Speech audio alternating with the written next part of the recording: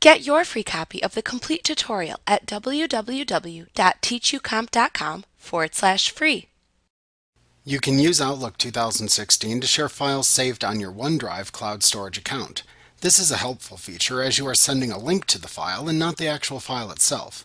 This will save space in your email messages and does not require recipients to download the file to view or edit it.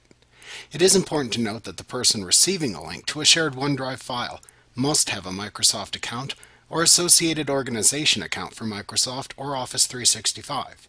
If they do not have one of these types of accounts, they will receive an additional email that says to view the attached file name, sign in, or create an account.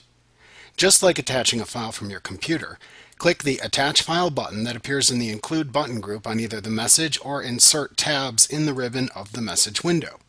From the drop-down menu, roll down to the Browse Web Locations command and click the OneDrive link that reflects the storage account you want to use.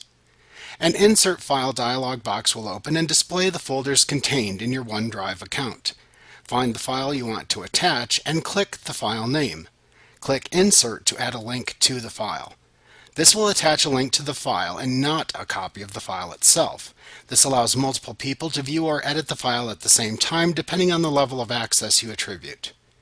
To change the level of access for a linked file from your OneDrive account, click the arrow on the right side of the attachment box below the subject line. Hover over the Change Permissions command and choose either Recipients Can Edit or Recipients Can View. Recipients Can Edit will allow the recipients to make changes to the file you've shared. Recipients Can View will allow recipients to view the file only. If you allow edits to the file, any changes made are saved to the original location of the file on your OneDrive cloud storage account. When finished creating the rest of your email message, click Send to send it on its way. Like what you see? Pick up your free copy of the complete tutorial at www.teachucomp.com/free.